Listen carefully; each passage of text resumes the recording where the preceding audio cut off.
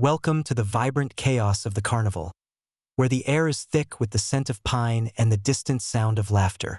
But beneath this festive facade, a chilling tension lingers.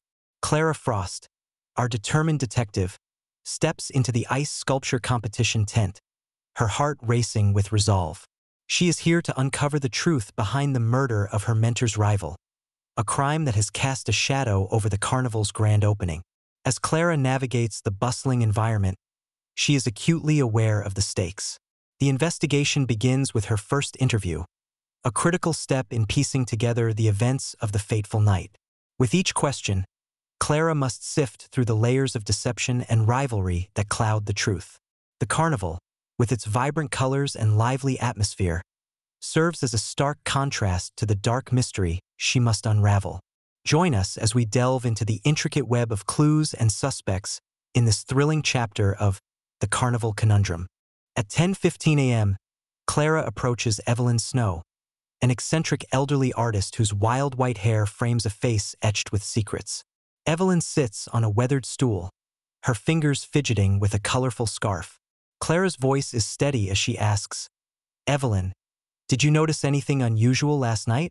Evelyn squints, recalling the shadows that were long and the figure of Victor Chisel lurking near the workshop. "He seemed agitated," she confides. Clara notes the time and Evelyn's words, her mind racing with possibilities. Victor Chisel, stocky and grizzled, is a figure of envy and suspicion. Clara presses further. "Did you hear any arguments?"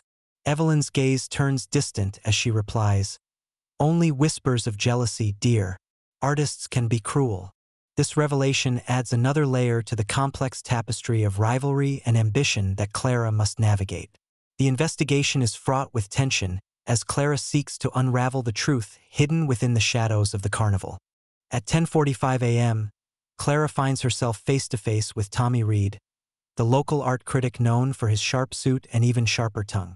His critical gaze betrays a hint of disdain as Clara questions him about his scathing review of the victim's last exhibition. "Did it provoke any threats?"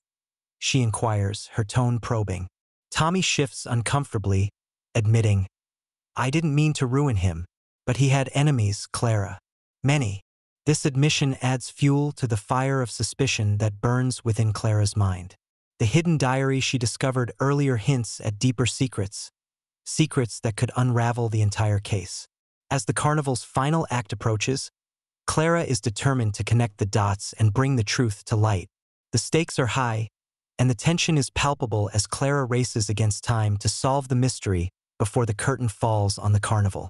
Join us as we follow Clara's journey through the twists and turns of this captivating investigation.